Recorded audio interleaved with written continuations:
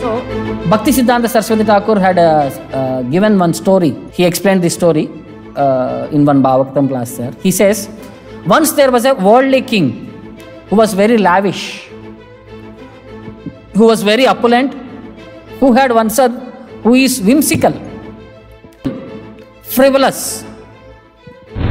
So every day he has a new desire. So one day he called his father and asked him, please bring a flock of sheep and a group of monkeys so that I can play with them. So all his desires have to be fulfilled because he is Yuvaraja.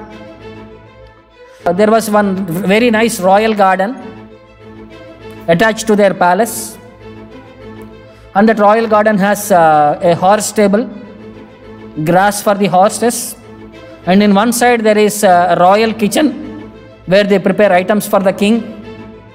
And in between all these monkeys and sheep, they were all playing around.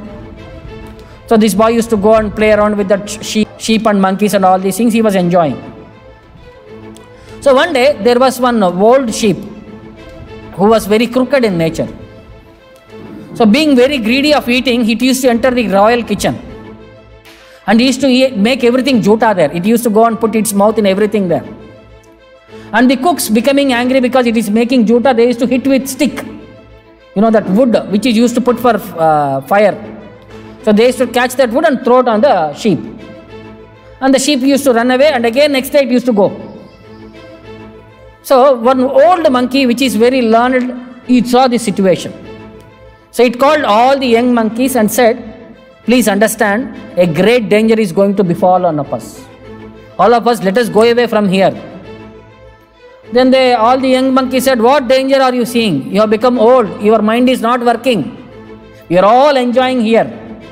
Time to time we are getting royal opulences in enjoyment. Because of the son of the king, we are enjoying like a royal person. If we go outside to eat some fruits, we have to jump from one tree to one tree. People will come, throw stones on us.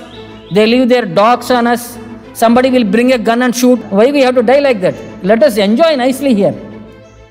What is that misfortune what you are seeing upon us? Then the old monkey will say, see, there is one old greedy sheep.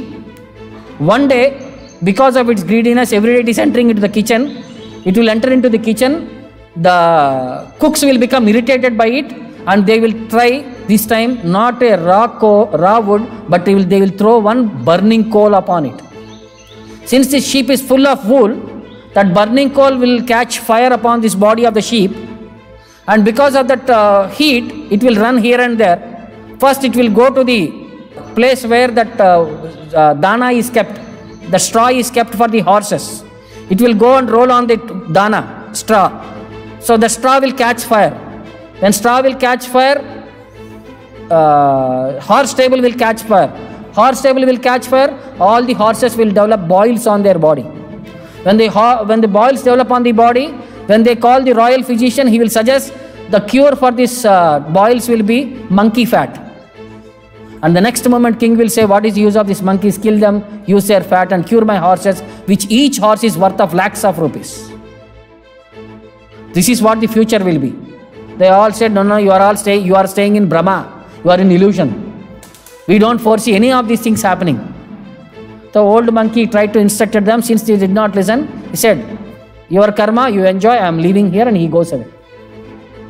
As instructed by old monkey, one particular day, one good morning, the issues repeated.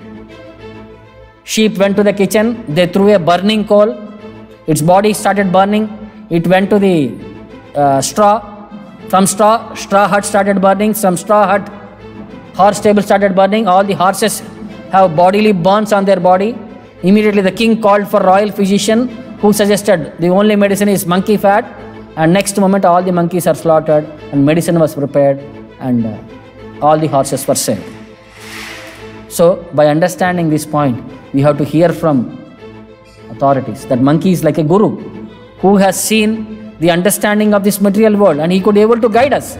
But we are all that foolish young monkeys who are not interested in the divine instructions and who wants to suffer in this material world.